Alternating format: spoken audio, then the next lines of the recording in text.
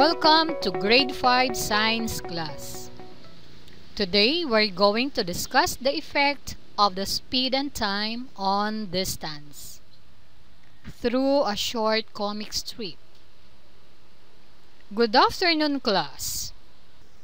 Good afternoon, Teacher Mai. Today's lesson is about the effect of the speed and time on distance. Speed. This is the measure of how fast a moving object. Okay, take a look at the picture.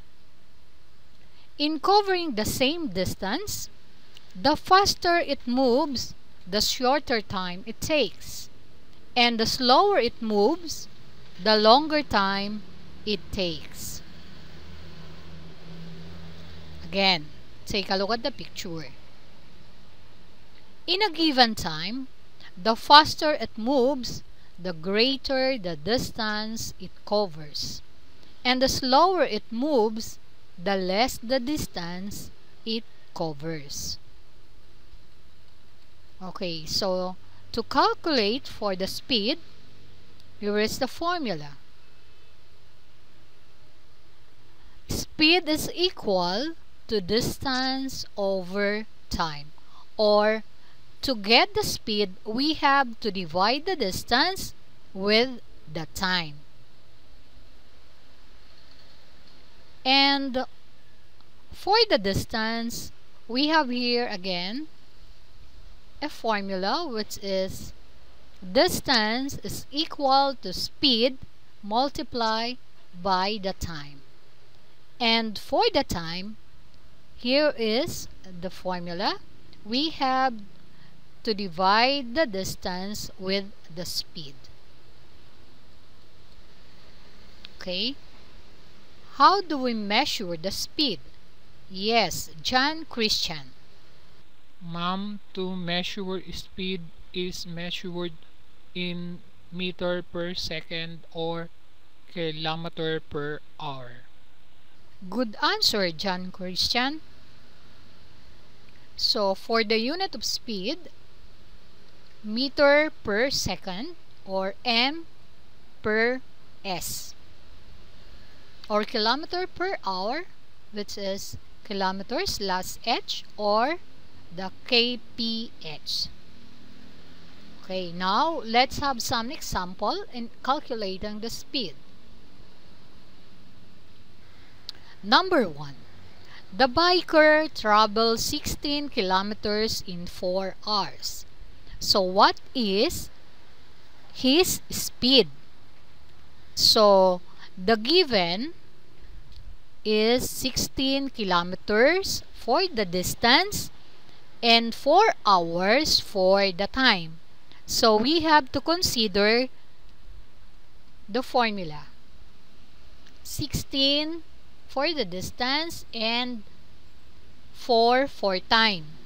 So we have to divide the 16 kilometer with the 4 hours. So this will be 16 kilometer divided by 4 hours. So 16 divided by 4 is equal to 4. And we have to copy the kilometer, which is km for short and h for hours. So this will be 16 kilometer per hour or 4 kph. Okay, let's try to solve another example. Yes, Michael A. Please go to the board and answer number 2. Number 2, a car travels 120 kilometers in 4 hours. What is the speed of the car? So the given are the 120 kilometer and the 4 hours.